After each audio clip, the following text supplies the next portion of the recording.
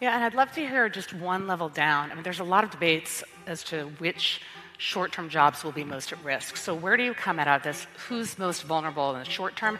And longer term, what would you recommend? What skills, what tools, what knowledge should kids today, students today, lifelong learners be developing? And if you were back in colleges, what STEM classes and what humanities classes would you be taking? Well, look, I think it's very hard to predict the future, like in 10 years from now in normal cases, even harder today given how fast AI is changing even week by week.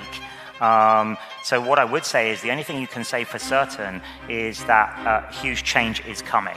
So if you have that as a premise, then we need to start thinking about with students of today, what are the meta skills, I call them, that you need to learn in addition to knowledge that you need to have about mathematics and sciences and so on, and humanities. What about the meta skills of learning to learn? Learning about yourself? What conditions do you learn best under? How do you optimize your own learning rate on a new subject? Because one thing we'll know for sure is you're going to have to continually learn, I think, throughout your career.